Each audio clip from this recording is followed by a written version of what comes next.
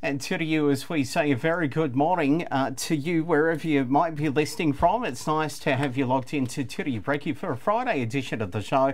And of course, double demerit points in effect all this long weekend. That is hot chocolate there, and it started with a kiss just on 11 to 8 now. We say a very good morning now to the Dubbo Region Mayor, Matthew Dickerson. Nice to see you, sir. How are you? Do you ever say a good morning to you, or is it always a very good morning? I'm not sure the difference between a good morning and a very good morning. I don't know. Apparently I say this morning and morning too much anyway. Oh, just ask Ian Thurlow. He's in the building today. He'll tell us, I'm sure, that I say lots of different weird So you start stuff. To say Is that a very bad morning for you?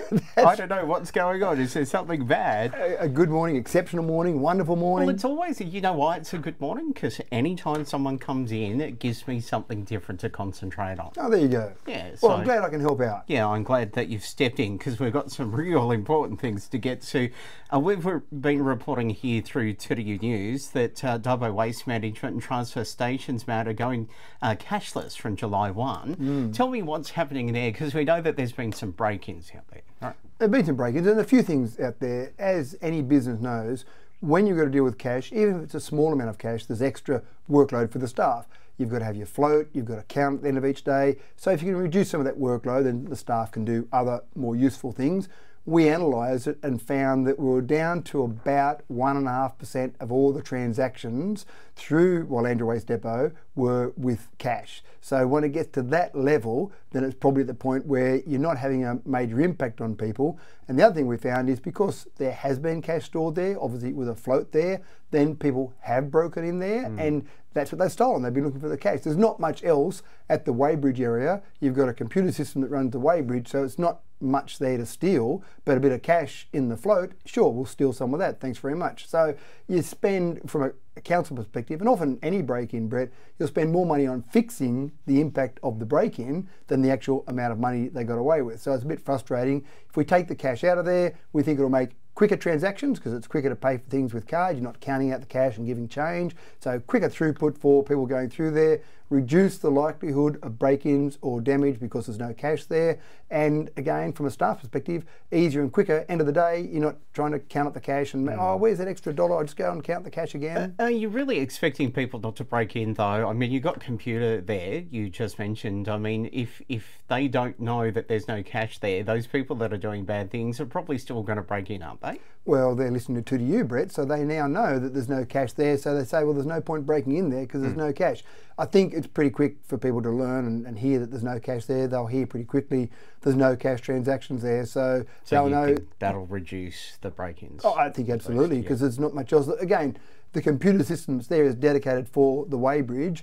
You're not going to get much value in stealing that computer, taking it down to somewhere and say, hey, who would like to buy this computer that's dedicated to running the weighbridge at Dubbo Regional Council? Fair. What about for, you know, maybe a senior that only deals in cash, you know? I mean, it's still legal tender. Maybe they don't have a card or they get confused using the card, they don't have a PIN, etc., etc. I mean, what do you do for those people if they're bringing stuff out? Well, for a start, I think you're being very ageist, Brett. I think seniors are very good at using modern transactional methods, and most seniors I know have got a card, have got a way of paying for things. Sometimes you'll have some people, obviously 1.5% of people who still pay for things with cash, and that's why we've been out there. We've been talking about this for some period of time, talking about leading up to this so that people know when they go out there. I don't know too many people that haven't got some form of electronic method of payment for what they're doing. So it hasn't been a big issue in terms of the 1.5%, and it's been mentioned to those people, if it was only able to be done electronically, oh yeah, I could do that. I just happen to have some cash sitting around that I was spending. All right, and just to clarify, I had to deal with a family friend's estate. That man, he was 82. He didn't deal in a key card. That's why I bring that up. I wasn't being ageist, by the way. Let's talk about the public feedback on Dubbo Regional Council's draft budget for the next financial year. It closed earlier this week. So what happens next timeline-wise? So we've now got a council meeting on the 27th of June. That's the next council meeting. All the feedback, and I haven't seen any of the submissions. I have no idea whether we got 10 or 1,000 submissions in yet. All those submissions that go in will go into a report. Councillors will see all those submissions. We get to read all of those. We get to then take on board feedback we've received from the community in general, look at those submissions, look at what we've thought about over the time since that budget's been out, and then on the 27th of June, we will go through and make a decision about the budget for next year. Typically, the main parts of the budget are probably going to stay similar to what they are now, but there might be some subtle changes there. We might look at some feedback from some of those submissions that come in and say, oh, actually we could spend a bit more money on that and a bit less money on that. So that'll be the debate that will happen on the 27th of June from all that feedback. Have you seen any of that feedback? Do you get to see it ahead of time? No, and I deliberately don't, and it wouldn't be appropriate for me to see it anyway, because as councillors, we should all get that information at the same time. One of the things that I'm always interested in, Bret, is how many submissions we get, because typically I find if you've got most things pretty right, you don't get many submissions. If you get things terribly wrong, you get inundated with submissions. So I've been on councils that have had, say, 15 or 20 submissions. I've been on councils that have had several hundred submissions. So you get a pretty clear view of what the community thinks. So that's one little point for me. I'll be interested to see just how many we get. But then you read through them all, and some of them are very practical. And you've heard me say it before. I love when people say, spend more money on this, but obviously you can't pull the money out of thin air, so spend less money on this thing over here. So you're getting an obvious transaction there where you're taking it from one and giving it to another. And that, to me, that's the best feedback, because you're saying, well, I'd love to spend more money on that, but where do we get that money from? And so people are giving you those suggestions. Other people will just say, spend more on something. And so you get a variety of useful and some maybe not so useful submissions that will come in. All right, tell me about the workshop at the Dubbo Sale Yards, because you've just held this, have you? Yeah, so we've had two things this week. Last night we had a workshop. That was the first time last night that we saw the EOIs that came in for the potential sale or lease.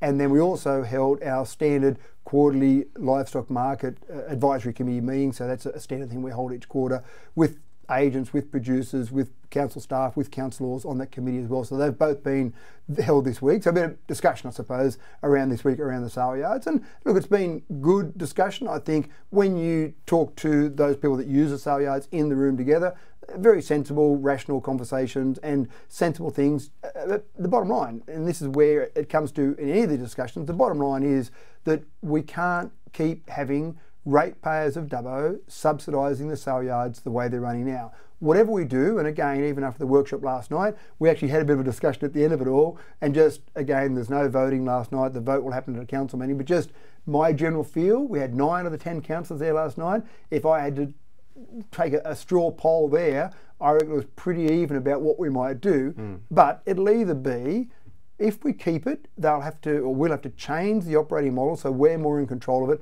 and the prices will have to go up. We're way below. So we're charging for a cow basically around $11 or $12 per head. You look at our main competitors, Forbes, Wagga, they're charging up around $17 and $19 a head. So they're dramatically dearer than Dubbo is. And the cattle numbers, we're number 1 for cattle at the moment, but sheep numbers, we're way below. So, and again, I can't remember which one it was. I think it was Forbes was about $2.25 a head. We're about $1.50 a head. So they're dramatically dearer there, but the numbers for sheep, we're about 1 million. Say Wagga, for example, has 2 million sheep a year. The prices are dearer, dramatically dearer at Forbes and Wagga. So the whole argument put forward by the whole, oh, if you put the prices up, everyone will leave. Well, the prices are a lot dearer at other sale yards. And again, we're number 3 in sheep in the state. So there's people going to other dearer sale yards. So if we maintain it, to make sure that the ratepayers of Dubbo are not subsidising that business, which would be incredibly unfair, which is unfair at the moment, we'll need to put those prices up. Or if we lease it or sell it, then maybe the price will go up. That's something that'll be out of our control. Perhaps that viability does need to be looked at a little bit closer. Thank you for your time. I'm out of time. Long weekend, double demerit points. You're working all this weekend? Yeah, it's 24 hours, 7 days a week, 365 days of the year, Bret. You know what it's like. All right. Thanks, Matthew Dickerson.